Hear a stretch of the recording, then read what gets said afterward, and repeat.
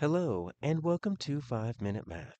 Today we are looking at the third grade concept of solving addition and subtraction problems. This is standard 3.4a in the great state of Texas, and we are using item number 17 of the 2023 released STAAR test. If you haven't done so already, please go ahead and take a moment to pause the video, work this problem out on your own, unpause it, and we will look at our answers together. So we've got last month, the school store sold 107 t-shirts and 88 sweatshirts. How many more t-shirts were sold than sweatshirts? All right. So there's a few different ways that we can look at this.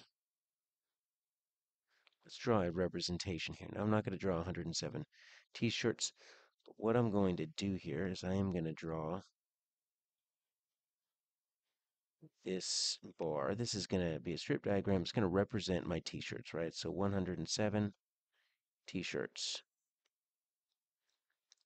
And it's asking me to compare these two. Okay, so how many more lets me know I'm going to compare. Doesn't mean that any's going to go away, right? So we're going to end up using subtraction. Sometimes we use subtraction because something went away. Sometimes we use subtraction just to compare two quantities and realize and try to figure out how much bigger is one than the other, right? So 107 is bigger than 88. I'm going to put my 88 right here, and we'll put my sweatshirts here. How much more bigger is it? Oh, that's my question, right? I've got this empty spot. I'm gonna put a little question mark right there. So I've got a few different options, okay? So I can just go ahead and do subtraction if I want to. I can add up.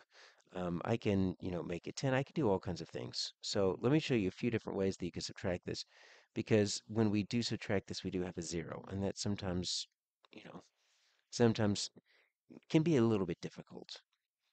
So here's my standard algorithm, right? You're going to take 107, you're going to subtract 88 to figure out how much more the t-shirts are than the sweatshirts. Now, hopefully what we're seeing here is, look, if you take 7 and you want to take away 8, you can't. So typically we would come over here to the 0, right? We would borrow. There's no 10s there.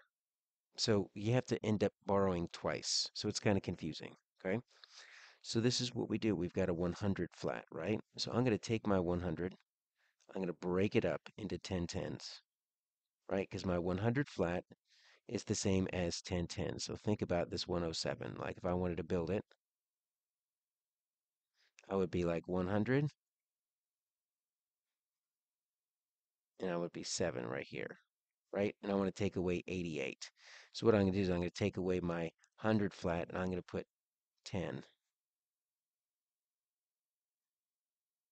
So, right? So that 100 flat is the same as 10 tens.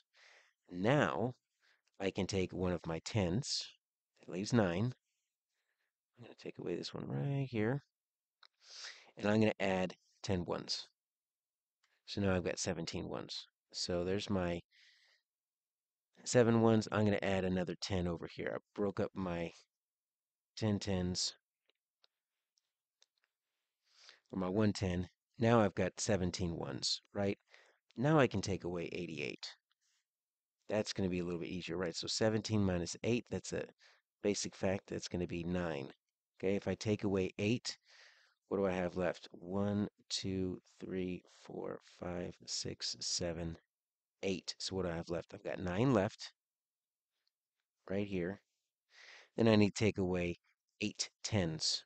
So if I take away 1, 2, 3, 4, 5, 6, 7, 8. Look, I've only got 9 minus 8 is 1. I've only got 19 left. I've got this 10 right here, right? And then I've got these 9 ones over here. So I've got a 10 and a 9. That makes 19. Okay, so that works. If you want to do it that way, you could also add up. You could also say 88. Okay, if I do a plus 2, that's going to get me to 90. Then you can add a plus 10 to get you to a 100.